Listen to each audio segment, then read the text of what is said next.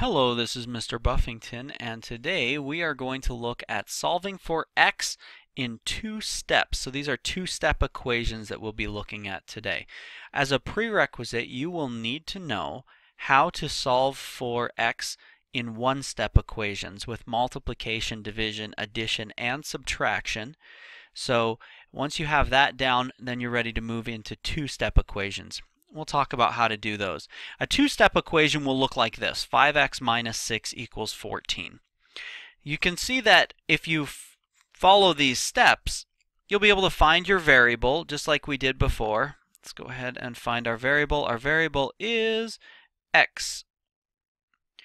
It's right there. So we found our variable, but there's 2 things connected to it.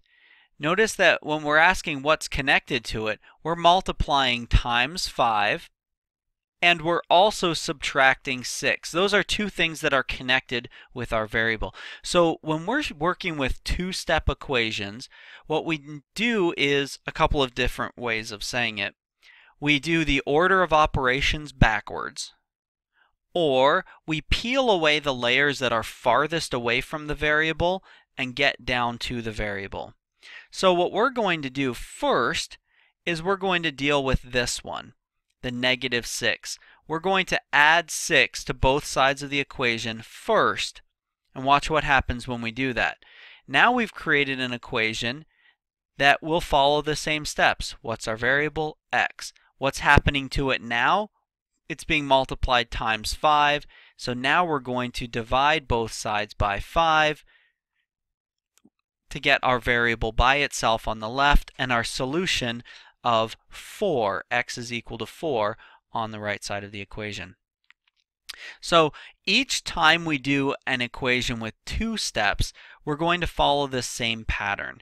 We're going to look for what's happening and what's connected to it, and then we're going to do the order of operations backwards. So first we did the subtraction, then the addition, or the subtraction and addition, then the multiplication, division, I should say.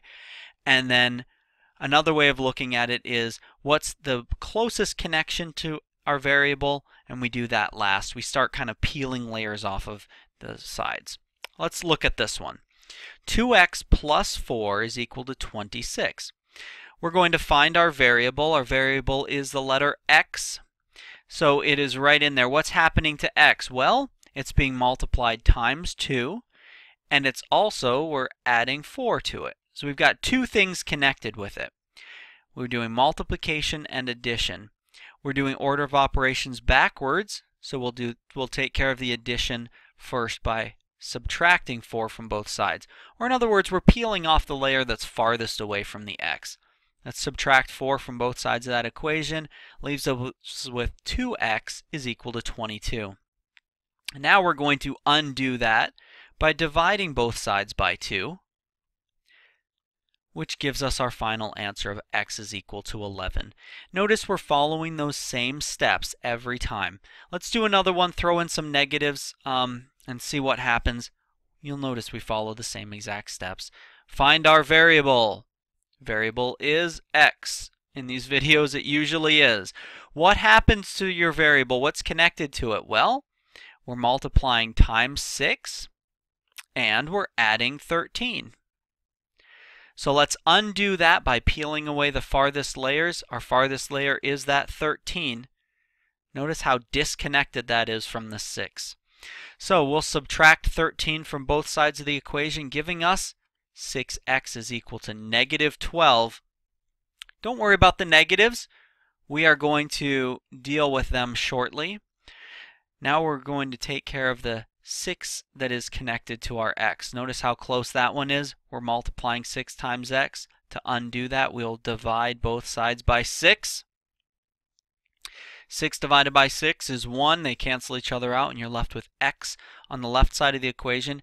Negative 12 divided by positive 6. A negative divided by a positive leaves you with a positive result. So our final answer here is going to be a negative 2. We followed the same steps. Don't let negatives intimidate you. We're going to follow the same steps when you have positives and negatives. Let's look at another one. This one here starts out with a negative in the equation.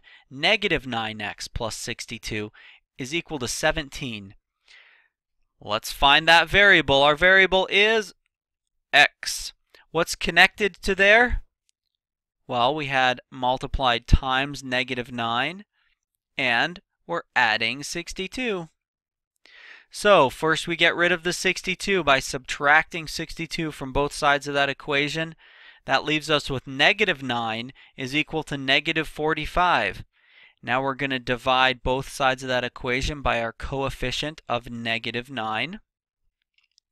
When we divide both sides by negative 9, negative divided by a negative gives you positive x, and negative 45 divided by negative 9 gives you a positive 5. So although we had negatives in our original question, our answer ends up being positive. For our final question, what we're going to do is deal with a question that has a fraction in the question. So we're going to find the variable, ask what happened or what's connected to it, and then do the inverse step by step. Our variable is x. We want to get x completely by itself. To do that, we have to undo dividing by 3 and subtracting 2. So let's start here by peeling off this layer. This minus 2, we're going to get rid of that first by adding 2 to both sides of the equation. Let's write that down. When we add 2 to both sides of the equation, notice we make the equation less complicated. Now all we have is x over 3 on the left, and 2 plus 2 is 4 on the right side. Now we're going to deal with that divided by 3 by doing the inverse of multiplying times 3 on both sides of the equation.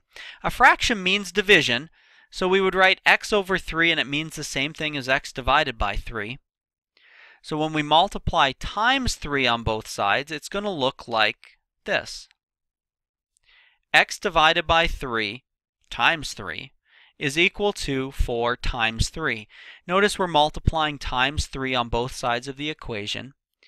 X divided by 3 times 3 cancels out to leave us x on the left side, and 4 times 3 is 12. That'll be our final answer. X is equal to 12. So 2.5 things to keep in mind. First off, you have to remember all the rules for multiplying, dividing, adding, and subtracting. We like to, with two-step equations, I like to tell you you're peeling off layers. You start at the thing that's the farthest out, or you do the opposite of the order of operations. Any of those methods that works for you to help you kind of do them in the correct order and get your variable by itself. Also, the rules for solving an equation, we're going to see these over and over. You find the variable, see what happened, and then do the inverse to both sides. Hope that lesson was helpful for you. Have a wonderful day.